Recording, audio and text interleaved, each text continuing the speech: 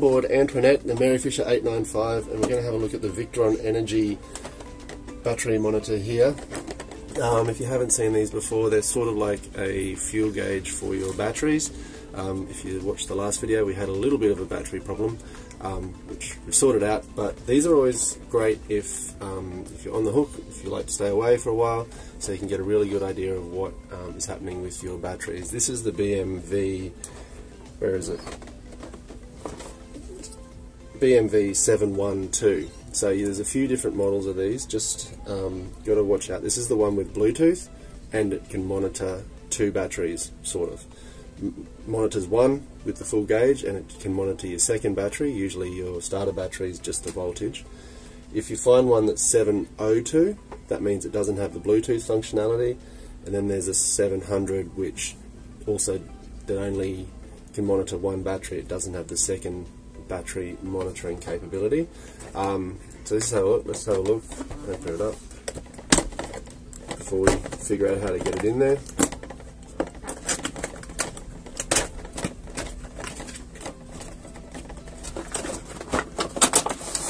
So they're fairly simple. There is a new version I saw when I was looking for this one. Very large manual, which you probably will need. Okay, so this is the monitor itself with its protective coating. It does have a housing if you want to mount it like that.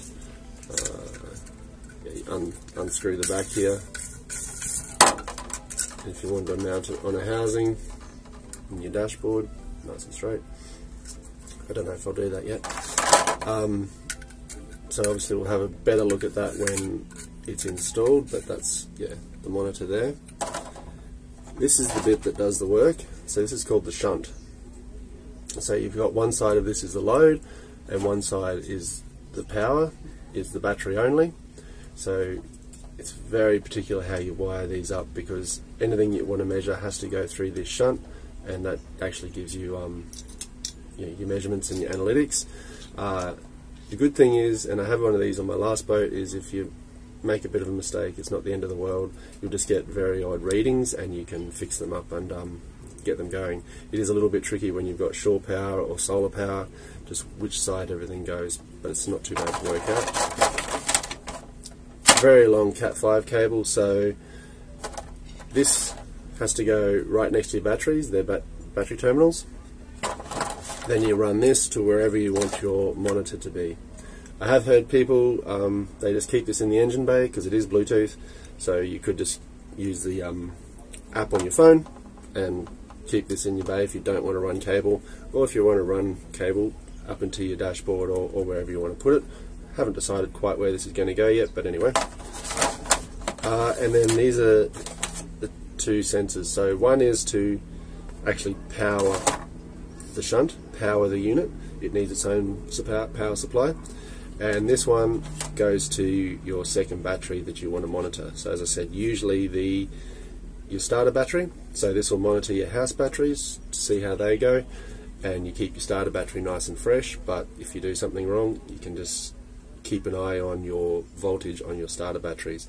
You can do all sorts of smart things with this. On the app you can set alarms, so if your voltage on your second battery did start dropping for some reason, like you'd not forgotten to turn it off, you could set an alarm that will alert you to that. You can set alarms for when you reach certain voltage, or when you reach certain amp hour usage, so you can monitor all that. Especially good if you've got AMG batteries that you can't go past 50% drainage, otherwise you damage them. It's very handy for those. Alright, let's get into the engine bay and figure out how to put it together. So we're just out in the lazarette of the Merry Fisher 895, a pretty large workspace. I don't know if you can see in here, because obviously we don't have a big inboard engine. So there are our batteries down there. The other thing I forgot to mention in the last little bit was you do get a very good quick start guide. So it's a nice little way to get everything used to everything. There's the big guide as well. So let's go have a look at these batteries. Alright, so I've just got to sort out where everything goes. This is my cranking battery. So that's the earth coming in. These are the two house batteries.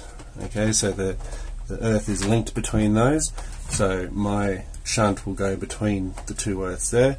Got to figure out how we're going to fit everything in. So we've got the shunt here, so that's what we've got to put in. This here is for the fab dock, but we'll talk about that another day. So let's have a look and I'll show you when we've got things ready to go. So we've got everything wired up as a test, just to make sure it's all working before we hardwire everything in. So as we said, here's the negative coming in from the load, and this is our starter battery. Comes into this side, the load side, then connects to the shunt, or the battery side only, battery, and that's it. So this is the cable to power the actual shunt, a normal network connector to the output. So it's all working well. So at the moment I think I've got the fridge on, so it's drawing 3.89 amps. We'll go through once it's all set up, but yeah, you can see the batteries have got 13.27 volts, which is all good. But yeah, go through all this in a little bit. So I'll just finish up the wiring. The only thing I haven't done is wire in for the second battery. So another cable that looks exactly like this will go from the shunt into the positive terminal of the cranking battery, which will give us a safety protection. Yeah, so that's it. I'll finish it all up and we'll have a look. Alright, just before I seal everything up, I thought I might just do a quick sort of tour of where I've run everything. So there's the shunt in there, and you can just see here's the RJ45 wire, goes into there, through in here. That's the hold on, that's the fuel tank in there, or one of the fuel tanks. So you can just see the wire there and through there, and this is the only penetration I had to make, was that hole there, which I'll fill up later on. Then we get to run it all underneath it. So that comes out through a fitting there. So wire across the there, and there's another, you can see where it's gone in the hole there, so I haven't had to do any cutouts.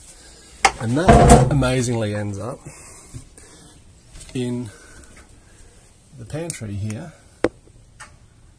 So hold on, I'll tilt down, and where is it? Somewhere in there. That wire's coming out. Oh. And coming out through there, and then this is the back of the electricals board. You can see my RJ45 and some light. So what do you know? There we go. There's the RJ45 there, with all the batteries turned off obviously. So we can just put everything into place. Let's do that and see what we've got. Okay, well, yeah. Alright, we've finally got it in. So I put it inside where all the breakers are for the battery, or the isolating switches for the batteries, so it's not a bad spot for it to be. So it is in there nice and snug now. So let's have a quick run through why we do this. We won't go into what you can do on the app. Let's just have a look at the interface for a second. So you can see here, that's battery 1, so that's your main house batteries, so 12.84 volts. That's your second battery, that's that second wire we ran to the cranking battery, so that's nice, 13 volts. We've just been had the motors on, so everything's nice and charged. Now, that's the amps directly used right at this second. So if where's this? I can turn on a switch down here, a light switch. Hold on. It's a little light switch, so not very much ampage, but you can use this to work out what is going on in your boat. So you can turn switches on and off and work out who is drawing the most current, which device maybe have a leakage on it if it's drawing a lot of current, or which devices you should use, sparingly. So that's a direct ampage. How many amps are we pulling right now? Let's turn some lights on so we can see what it actually does.